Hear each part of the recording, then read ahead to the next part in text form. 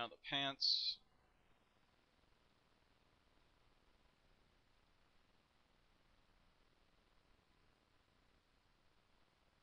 And I'm going to do the pants and the inside of the jacket all on the same smoother group. And the reason is I don't want this hard line transition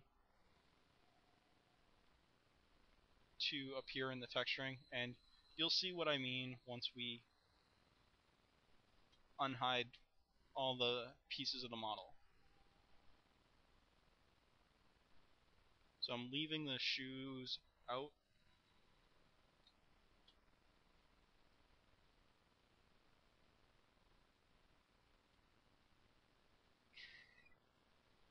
Alright, so that looks good, and I'll set that to 4. Hide selected. Select the shoes.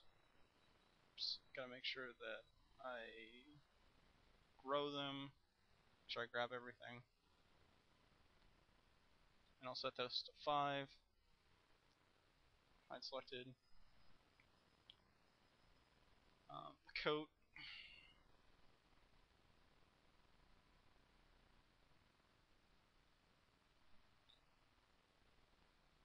Grow, grow, grow.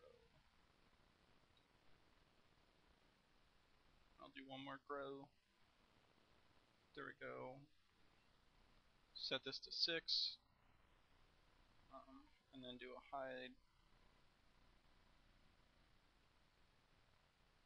Selected. And then the hands. Just make sure I uncheck that. Hit 7. Alright, so now the monocle is the only thing that doesn't. Hit unhide all. And then the other thing I'll do is, oops, take a render of this. And you'll see that the penguin looks much different. Is that he's separated by smoother groups. So light's affecting the jacket differently than the pants and the inside of the jacket, and then where the vest and his tie would go, and his face, and then also his hat. Alright, so that's the importance of smoother groups, is it just allows us to separate the different surfaces without actually applying a physical texture to them. But then also when we do apply the texture, is that there's a difference between surfaces. We can go back later on and adjust some smoother groups also. I get the smoother groups down initially of what I think is going to look good, and then if I need to later on I make adjustments. So even with things like box that are really boxy like the hands, is with smoother groups they look a lot cleaner. And that's again one of the main reasons that you need to use smoother groups. Most game engines now do handle smoother groups. It's not like in the days of Dreamcast where you didn't have smoother groups. So here's our model. Again, we're under 500 triangles. That was our goal for this. It does look like the penguin. I mean, yeah, we don't have some of the features, but we have to work within our limitations. And that's really the objective here, is working within our limitations so that we can texture this and make it look that much better.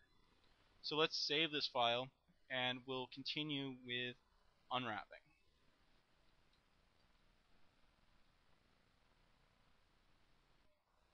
Alright, so we're going to actually get ready to unwrap the character of the penguin here. And before I get started, there's just something that I want to fix on the face. We can see that there's these black lines here, and this is caused because of the triangle isn't turned the right way. So I'm going to go to my polygon subobject mode and click on turn. Then I can see my little triangles here. I'll just change that, and change that, that. And I'm just doing some simple turning here of the edges so that I give the face some more definition, and we don't run into that issue where the face looks a little weird. So that looks better. I can try to turn other edges also. That looks better. We can spend a lot of time turning edges, but just turning a couple to just make sure I get the shape that I want. Alright, so that should be it for turning, so I can turn that off. And what I want to do here is I'm going to go and select my reference art. So in my schematic view here, I'll have those two selected. Then right click, and I want to do hide selection, so that I hide those two planes so that I can't see them and I'm just seeing the penguin character.